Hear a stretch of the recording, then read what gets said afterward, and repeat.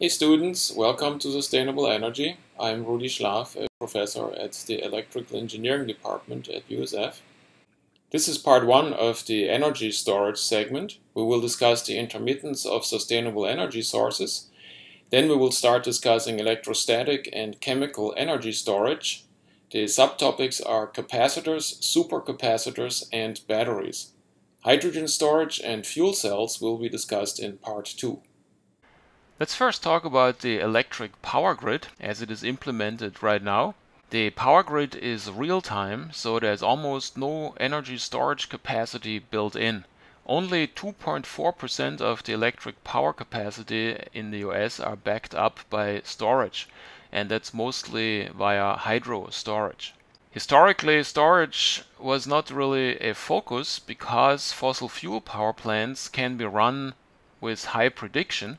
The output can be adjusted as needed. This is typically done using historic data, so last year will be similar like this year type of things. And then they also use statistical evaluation of weather patterns and temperatures and so forth, trying to predict how much power is needed. And then the power plants are adjusted to provide that estimated base load for a given hour of the day. Short-term spikes in electricity needs are typically met with gas-fired power plants, which can change their output very quickly because it is much easier to regulate a gas fire than a coal fire or a nuclear reactor. Here you see a schematic of the power grid. Essentially, we have power plants and then we have end users that are connected via a system of metal wires. And in these wires, the power plant provides the current that is sunk into the individual end users' devices that are connected to the grid. So the entire process is immediate. If someone turns on a switch at the end user's location, then the current need increases in the network and the power plants will step up their power output to match that requested power at the end user's location. The disadvantage, of course, of this process is that if a power plant fails or some wires disconnect in the grid, then the lights at the end users will go off immediately. There is nothing that can mediate such issues except by rerouting power from other power plants that are still online. This current grid structure is not suitable for renewable energy sources because these are intermittent. Here in this graph you see a comparison between a typical output of a wind power plant and a fossil fuel power plant. So here they plot the output power versus the time, and a fossil fuel power plant can essentially output the rated power in a constant way over time. So the energy that's coming out of the power plant is the full area under the power curve. In the case of a wind power plant or a solar power plant, we have this intermittence, and that means that the rated output power is almost never met. And this means that the output energy, the area under the power curve, is much less than in the case of a fossil fuel or nuclear power plant. Because of this intermittence, it is difficult to match the need curve with the power output curve of renewable energy power plants. You see this here. This here is actual data from Denmark in January 2000. So down here, this is the output from their wind power plants, and up here this is the actual power need that was measured during this period. So you see that every day has a repeating pattern of power need. Now the wind doesn't care about that, and so we need some way to mitigate between the energy that's coming from the wind and the energy that is actually needed at the end users. Other reasons for energy storage are, of course, portability for transportation applications. If we all want electric cars, then we need to find better batteries that have a higher energy density, which would allow to improve the mileage of electrical cars.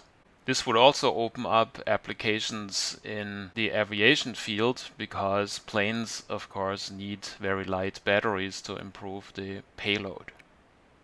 This graph shows the degree of utilization of various sustainable energy technologies, including nuclear. What you see here is that nuclear and coal is similar. They have about 85% degree of utilization, so 15% of the time the plant is shut down and 85% of the time it is running at full output. When you look at hydro, wind, solar, wave, marine currents, and geothermal, only geothermal is actually as good as nuclear, and the reason, of course, for that is that the heat underground is constant, and so these power plants can also run in a constant way. But everything else has a degree of utilization that is substantially smaller than 85%. This means that all these technologies would benefit from energy storage technology. One can probably say that energy storage is probably the most significant barrier to a full-scale renewable energy use. There are a number of energy storage technologies. We can group them into chemical, electrostatic, magnetic, and mechanical. Among the chemical ones are batteries, supercapacitors, fuel cells, and flow batteries. Electrostatic, magnetic include regular capacitors, and we will also talk about superconducting magnetic energy storage, where energy is stored in a current that goes around in a superconducting ring. Among the mechanical energy storage technologies, there are pumped hydro storage. This is the one that is currently used for most of these 2.4% in the US grid. Then there are compressed air, there are flywheels, and there is, of course, thermal energy storage, which is basically just random kinetic energy that is stored in a thermal reservoir. In the following, we will discuss these technologies, and I want to start out here with electrostatic and chemical storage. When it comes to storing electrostatic potential energy, that is electricity, it helps to remember the generator. You saw this slide already in the solar energy segment. So what a generator does is it takes electrons from a low energy level and it shovels them over to an energy level that is higher. And then when we connect a load, the electrons go through the load back to the lower level. And so the generator just keeps this going. And so we can drive our load, perform work in it with these electrons.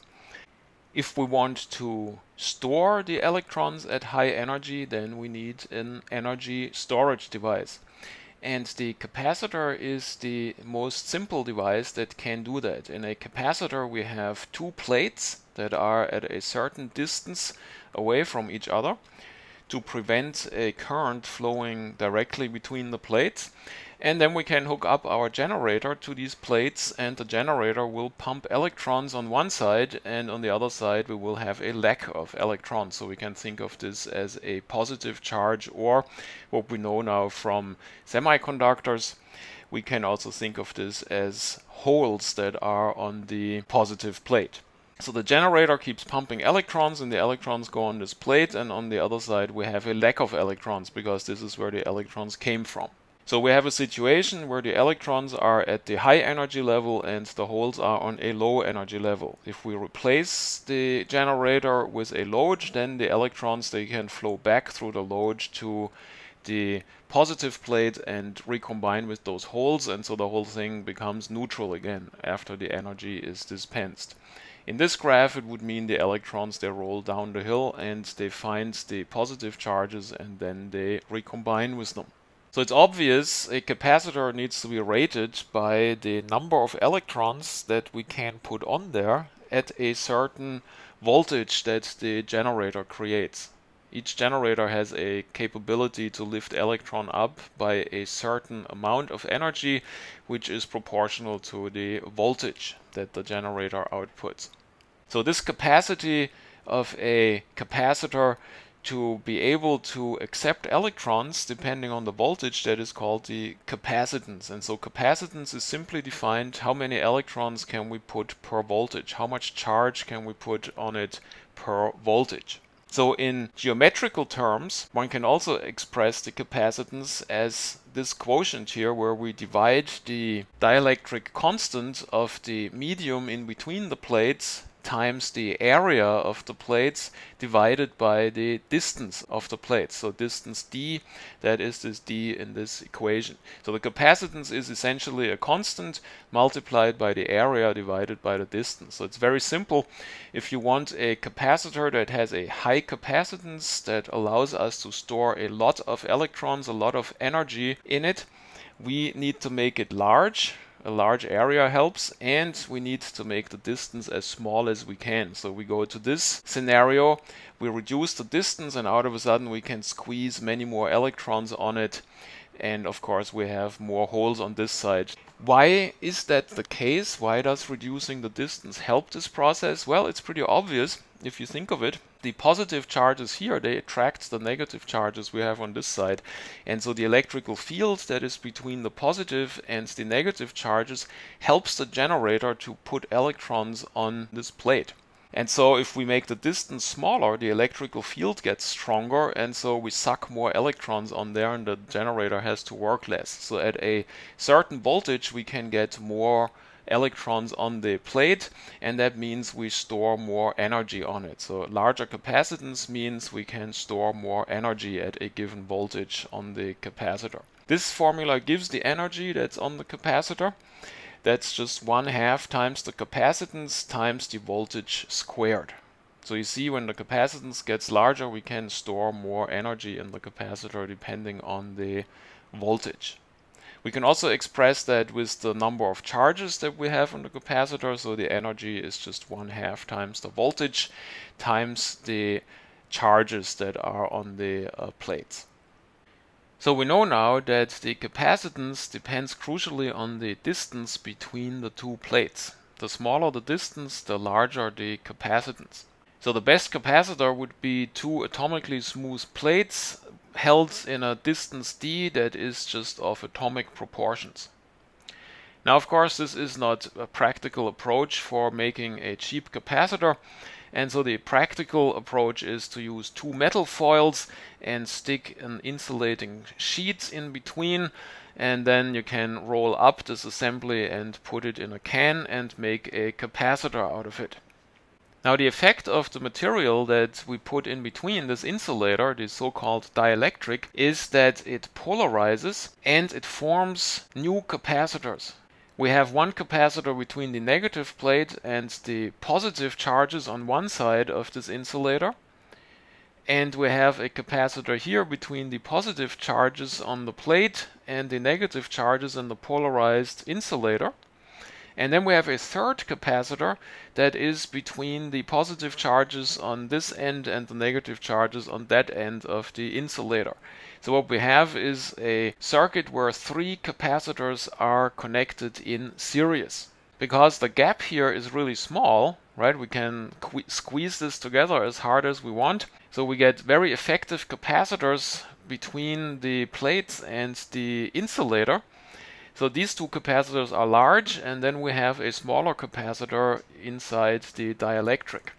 The capacitance of this capacitor depends on the dielectric constant of the dielectric. The dielectric constant, the larger it is, the more polarization we get inside the dielectric. That means more positive and negative charges we get separated inside the insulator. If we want to calculate the total capacitance of capacitors that are connected in series, you need to add up the reciprocal values of the capacitances and then take the reciprocal value of this added up number. So it's immediately obvious that large capacitances, if you say 1 divided by a large number, you get something small, and if you divide 1 by a smaller number, you get something larger. Typically, one can completely neglect the capacitances on the outside, and the final capacitance of a capacitor with dielectric is dominated by the capacitance of the dielectric that is inside the capacitor. This is unfortunate, but it is the most practical approach to making capacitors because it is easy to fabricate. Let's consider how we can improve the capacitance of a dielectric capacitor. Essentially, we have our two parameters, the dielectric constant and the distance d. So we could, of course, make a really thin dielectric and that would increase the capacitance. But this would not be practical because at some point current would start leaking through, and we would also get a low breakthrough voltage, so this capacitor could only be used for very low voltages. Now what's left is to try to make the dielectric constant large. The best dielectric capacitor would be one where the dielectric constant is infinite, because then we would get a really large capacitor in here, and we would at least get the two pretty good capacitors that we have between the plates and the dielectric on either side. So we would get a structure like this. A material with a dielectric constant that is infinite, unfortunately, that is a metal. And so we would not have gained anything. We would actually, in comparison to just putting two ultra smooth metal plates as close together as possible, we would have divided our capacitance by 2, because if you put two capacitors of the same value in series, then you get half the value. If you do the math, this is immediately obvious. So metal, of course, we cannot use. That doesn't help us because it is conductive. But we can approximate a structure like that by putting an electrolytic liquid in between the plates. And an electrolytic liquid is a liquid that has positive and negative charges in there as ions, and these ions can move inside the liquid. They can separate very effectively because they can move freely inside the liquid, which is not the case with the electrons and the protons in a solid state dielectric, where we can only polarize individual atoms and try to build up a charge difference between the two sides. Let's talk briefly about electrolytes. The definition of electrolyte is that it is a solution of ions. So we have a liquid and we have some ions in there. Such solutions are conductive since the ions can move under the influence of an electrical field inside the liquid. That makes this different from a solid state dielectric, where the negative and positive charges are fixed in the atomic lattice that makes up the dielectric. It's very easy to make an electrolyte. All we have to do is put an ionic compound AB into a polar solvent. So the easiest case is to put some table salt into water. Salt is just sodium chloride. Sodium forms the positive A ions and chlorine forms the negative B ions. So in the solid state, A and B are in the crystal in an alternating fashion in order to keep the whole thing neutral.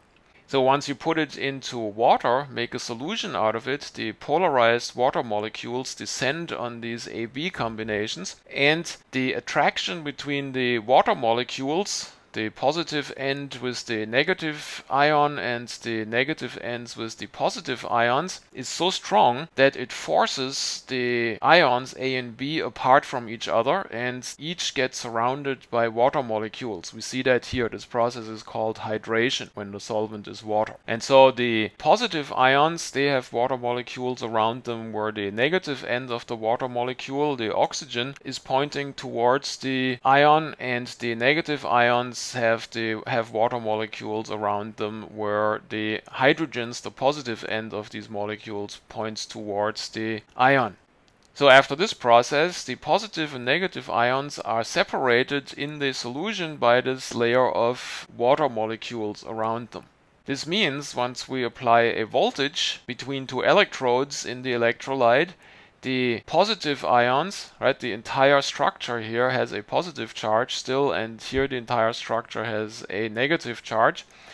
And so this here would get drawn towards the positive electrode, and this here would get drawn towards the negative electrodes. And this is what's happening in an electrolytic capacitor when we apply a voltage to it. The positive and negative ions separate. Here you see it schematically. This is a bipolar electrolytic capacitor. So what we have is this reservoir with the electrolyte, and we put two electrodes in there, and they have a thin oxide layer on them, and then we have here the hydrated ions. And so we have negative ones and positive ones. Now when we apply a voltage, right here, this is without voltage, so they just move around freely, Brown's motion. When we apply a voltage, what happens is they separate, and the negative ones go to the positive electrode and the positive ones go to the negative ones. And so you see here we have two beautiful capacitors with a very thin insulator in between. and that is the effective distance of this capacitor. So this is just a couple or 3 atomic layers thick on an aluminum electrode, and so this makes a really nice and big capacitor with a high capacitance. The problem again is that we have 2 capacitors in series here, so we have a scenario like this, and you know now that in this case we only get half the capacitance out of the setup that we could have if we just had one of these electrodes. We just saw that in a bipolar electrolytic capacitor we lose half of the capacitance because the 2 capacitors at the electrodes are in series. By removing the oxide layer on one of the electrodes, we can increase the capacitance on that electrode dramatically. Typically one gets a factor 50 to 100 because the distance between the effective capacitor plates is now much smaller. So in this scenario we have one large capacitor in series with a smaller capacitor. And you know now, because we have to add the reciprocals of the capacitances, the small one dominates the capacitance of the entire assembly. If we have a factor 50 to 100, this here only contributes about 1% of the capacitance. And so essentially what we get here is this capacitance as the capacitance of the entire capacitor. So the bottom line with this design is that at least we get the total capacitance of the capacitor that forms on one of the plates. We doubled the capacitance relative to the bipolar design. The disadvantage of polar electrolytic capacitors, however, is that one can only use them in one polarity. If one would reverse the polarity here, make this positive and this side negative, electrochemical reactions between the electrolyte and the electrode would dissolve the oxygen layer, which would cause a current to flow through the entire device, and electrolysis of the electrolyte would occur, which would form a gas inside the capacitor can, which would finally lead to its explosion. Now, wouldn't it be great if we could also remove the oxide layer here and then get this capacitance as big as this one, and so we could get this factor 50 to 100, or at least half of that in capacitance increase. This is done in supercapacitors or ultracapacitors. Here you see it, a supercapacitor. The oxide layers are gone, and that has the consequence that once we apply a voltage to it, the electrons can actually move between the ions and the plates. And so the negatively charged plate shoots electrons into the positively charged ions, while on the positive side, the negative charge from the ions enters the plate. And so we have a real current between the electrolyte and the electrodes. This is called a Faraday current. This is the main reason for the high capacitance of these capacitors. We can think of it as having reduced the distance d between positive and negative charges to a dimension that is smaller than an atom. So each atom contains one of the charges, and this is the maximum charge density that one can achieve. Since there is no more oxide layer, we need to be aware of potential chemical reactions. Chemical reactions between the ions and the electrodes are prevented by using materials for the electrodes that are chemically inert, such as carbon or graphite. Another issue is electrochemical dissociation of the electrolyte, because we can now pass charges from the electrodes onto molecules that are in the electrolyte. Let's say if the electrolyte is made from water, we can cause electrolysis, and electrolysis typically occurs at voltages higher than 1.6 volts. This means that these capacitors can only be operated at voltages that are smaller than the dissociation voltage of the electrolyte. So in the case of an aqueous electrolyte, this would be a limit of about 1.6 volts. This here shows a schematic of a supercapacitor. Typically the electrodes are made from a porous structure. Very popular is so-called activated carbon. That is carbon that was made porous by a high temperature process. This maximizes the surface of the capacitor. 1 gram of such activated carbon may have a surface area of the order of 500 square meters. In between the two electrodes, there's typically a spacer which is insulating to separate them electrically, but that is also porous to ions, so the ions can travel from one electrode to the other, which is necessary for these capacitors to operate. This is a scanning electron microscopy image of activated carbon, and so you see here this porous structure that occurs. The very best materials can achieve up to 3,000 square meters per gram of surface area.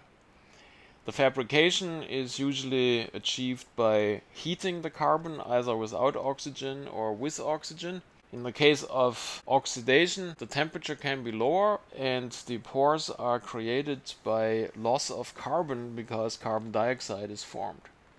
This table shows some specs of supercapacitors. The first row shows the rated capacitance. They come in at 45,000 or 80,000 farads. This is a huge capacitance in comparison to standard electrolytic capacitors, where even fairly big cans can have tens or maybe 100 millifarad. These here are 1.6 liters, so they're pretty big, but clearly this is a very high capacitance for a volume of this magnitude. Now the rated voltage, we already discussed that. It's only 1.6 volts or 1.7 volts, so clearly here we take a hit when it comes to the amount of energy that can be stored on these capacitors. But still, since we have so many magnitudes more capacitance on these capacitors per volume, the amount of energy that can be stored in these capacitors is still several magnitudes higher than in regular capacitors per volume. One distinguishing factor is the cycle life of supercapacitors. They have only 100,000, or this one here has more than 10,000 cycles. This is in stark contrast to standard electrolytic capacitors, where we can say they have an almost infinite cycle life. Clearly, supercapacitors are much closer to batteries in their lifetime. Batteries also can only be charged and decharged a number of times before they have to be replaced. You know that from your laptop battery or batteries in a power tool or in a car. After a certain number of cycles, they have to be replaced.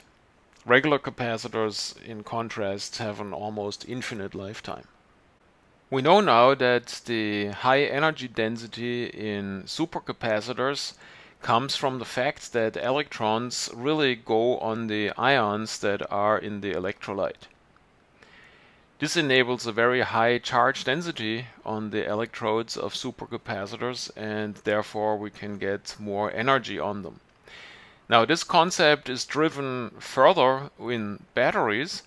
There we keep the current going and we are able to build up layer after layer of neutralized ions on the electrodes. And this is what explains the even higher energy density of batteries. So as long as there are ions in the electrolyte, when we keep the current going, a thicker and thicker layer builds up on the electrodes. And so during the charging process, the ions are being neutralized.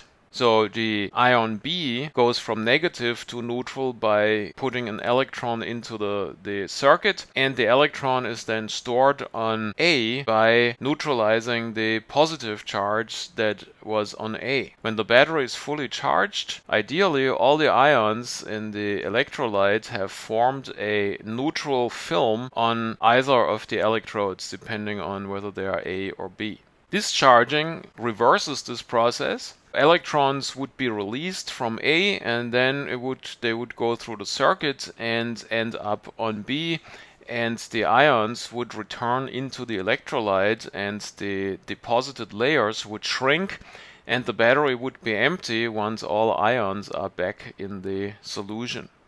It's interesting to look into what defines the voltage of a battery.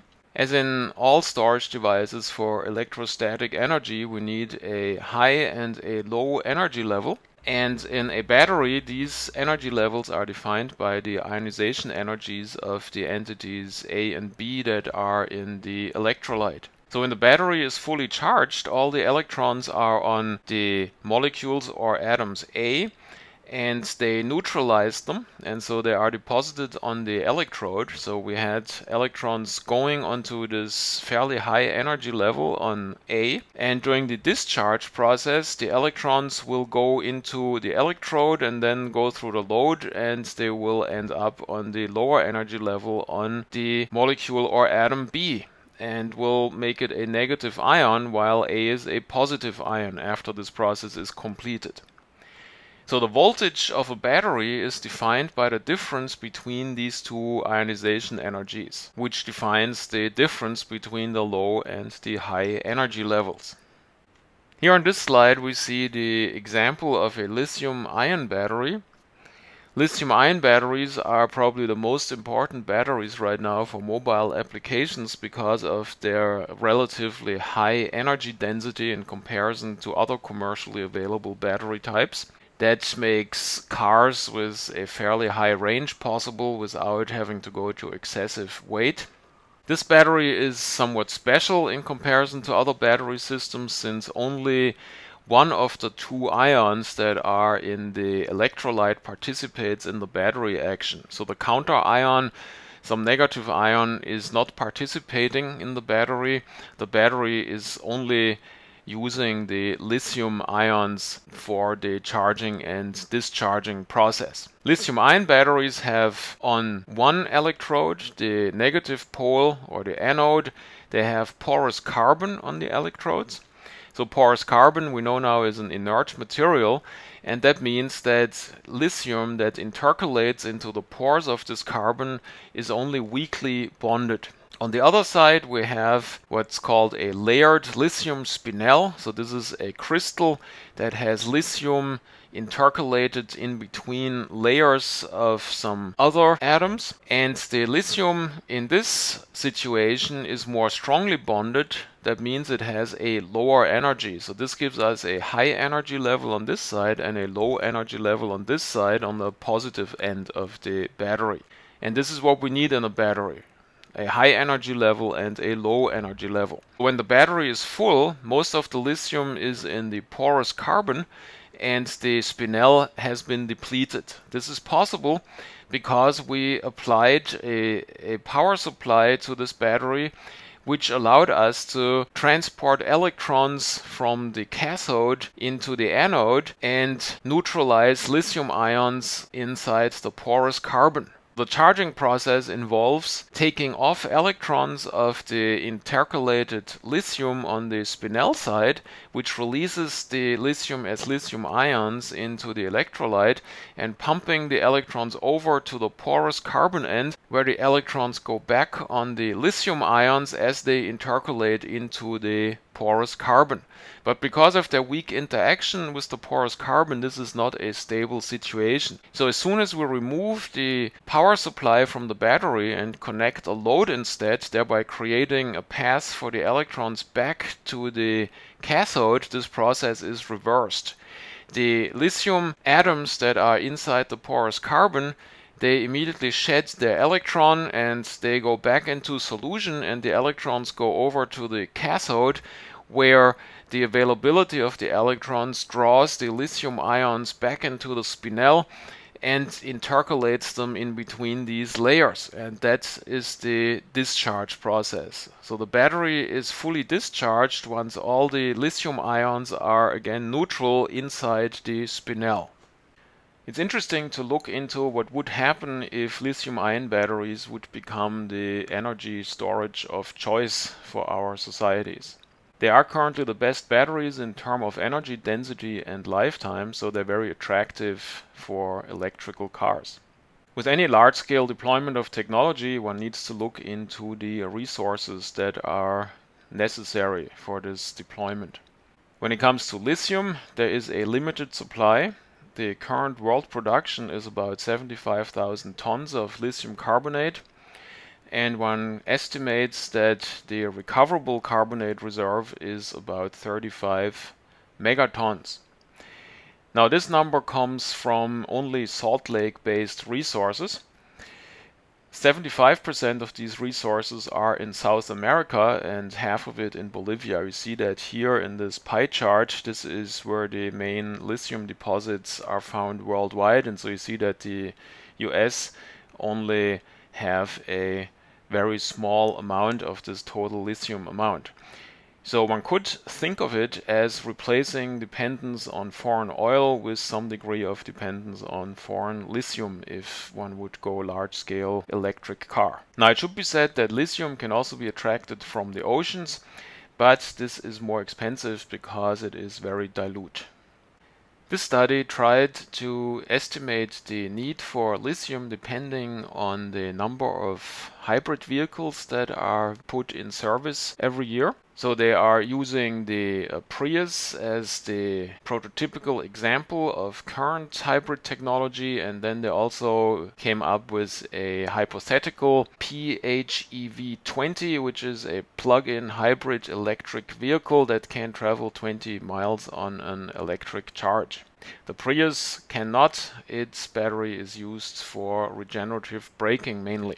So here in this graph, the projected lithium need for certain numbers of these cars is compared with the 2005 lithium carbonate production. And so the red and the blue bars are the minimum and the maximum estimate of the numbers in comparison. So I put that blue dotted line to create a benchmark for the 2005 lithium carbonate production level. And so we see here that 1 million Priuses would need this barely visible sliver of that lithium carbonate. If we would convert those to 20 miles per charge vehicles, 1 million of them would have this now much stronger sliver of lithium need. And if we would go to 17 million Priuses, then of course we get 17 times this here, so the bar gets larger, and 17 million of the 20-mile plug-in hybrids, they would then surpass the current lithium production. So if we wanted to go this route and have 17 million of 20-mile hybrids produced per year and outfit them with the necessary batteries, we would have to more than double the current lithium production. And keep in mind that most of this lithium right now does not go into cars. So it goes into other batteries for laptops and power tools and whatnot. So it's clear if we want to ramp up electric car production and use lithium-ion batteries, then something needs to happen with the annual lithium production. So here this bar shows what happens if we go to 60 million cars per year. This is essentially the current annual production of vehicles. You see that we have probably a factor 8 or so of the current lithium need for this type of production output of electrical cars. In this study by Jaksik and Tilton, they estimated how the price of lithium carbonate would evolve as we tap more and more of those 30 million tons of lithium that are available in Salt Lake-based deposits. And so as we go here up the tons, the small steps in price, they come from having to switch salt lakes essentially. There are some salt lakes that are easier to access or where the lithium is in a form that is easier to extract. And so we work our way up here through the resources, and we go from easy access to more difficult access, and like with oil and fracking and so forth, the price is going up as it gets more difficult to extract the resource. They estimate that in 2100 we would be at this point assuming that we have a full conversion of the fleet to lithium-based hybrids with a 9 kilowatt-hour battery and 9 million people on the planet, 3 people per car, and a 10-year lifetime of a car, and 80% recycling of the lithium. So this is the curve that can be predicted. And so as the 30 million tons are reached, which marks the end of lithium that can be extracted from salt lake-based deposits, and one has to switch to seawater extraction, and there the price shoots up because the lithium is very dilute in seawater, and this means a harder effort will occur to extract the lithium. The red and the blue curves, they mark the minimum and maximum estimates for these scenarios. This may seem as a strong price increase, and it is. It is several 100% towards the end of the salt lake-based lithium and when the switch to seawater occurs. But it also needs to be viewed in relation to the price of the entire battery. A 9 kilowatt hour lithium ion battery currently has 6.7 kilograms of lithium at a price of about $42 in it. So even if we have a 5-fold price increase, this wouldn't change much the price of such a battery, which currently is at around $5,000. So it would only be a few percent of that total price. Of course, price is not everything. When it comes to any large-scale technology, environmental issues need to be considered. Most salt lakes are in pristine, remote, high-altitude areas, and high-altitude areas are always very sensitive to disturbance, and it takes a long time until they recover. So this is something to be considered once we approach 100% extraction from salt lakes. Another consideration is once lithium will get extracted from seawater, that large land areas will need to be used for evaporation ponds to get the lithium. This concludes part 1 of the energy storage segment. Thanks for watching.